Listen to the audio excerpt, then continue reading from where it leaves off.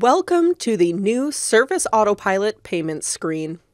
This is the screen you will now see when you go to Accounting and Payments. This video is to help introduce you to this page, how it works, and what actions you can take. The first time you visit the payment screen, there is not much to see.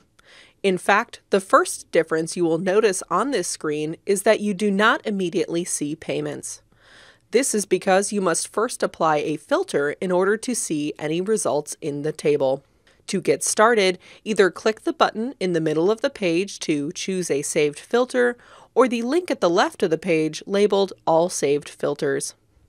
This will take you to the list of all payment filters. The column on the left has a list of pre-built, commonly used filters, such as payments within 30 days. Any custom filters you have built for yourself will be visible on the right. Either select a common filter or click Back to Payments to create your own filter view.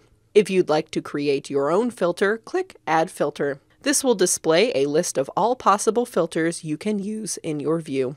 Add whatever combination of filters you would like and click Save to enter a name for your custom filter. After you save, you will be able to see your new custom filter on the list of all saved filters.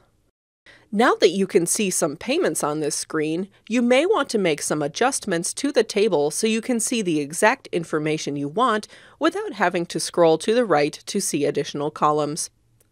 Hover to the left of any column to reveal a double dotted line. Click and drag on the double dotted line to move the column. You can also sort by column. Hover over the right side to see the double-sided arrow. Click the arrow to sort the column. If there are columns you would like to remove, click Edit Table. On this overlay, you will see all available columns and you can move or delete them as you need.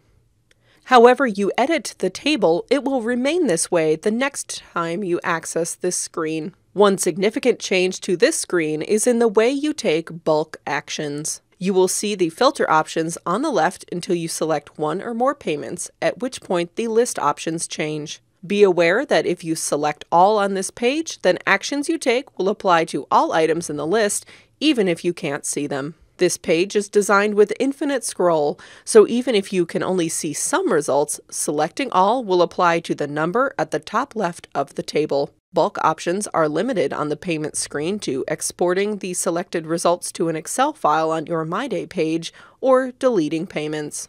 A common action you might take from this screen is to add a new payment. To do this, click Add Payment.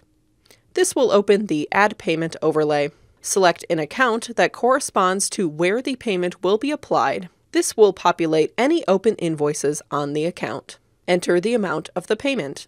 The payment date will default to the current date. If the account has a credit card on file, this will be the payment method. If there is no credit card on file, then the payment method will default to whatever is set at the account level. If you need to change the deposit account for this payment or designate it as a prepayment, click Show Advanced Options.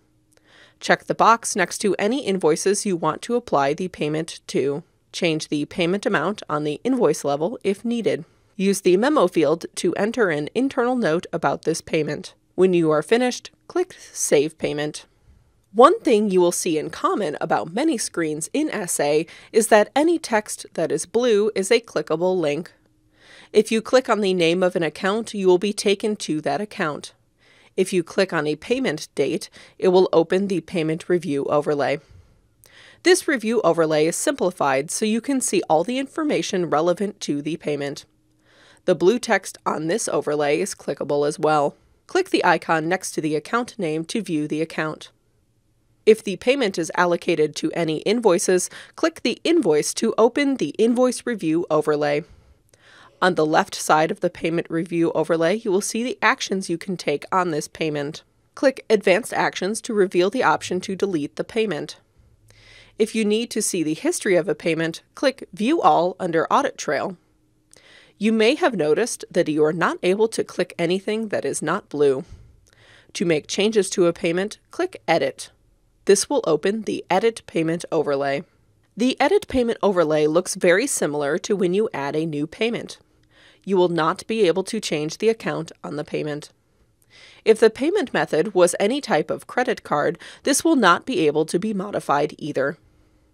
Click Show Advanced Options to view the deposit account and prepayment designation. When you are finished making changes, click Save Payment. If you do not need to make any changes or to otherwise exit the overlay, click Cancel or the X in the upper right corner of the overlay. Thank you for watching this video on how to navigate the payment screen.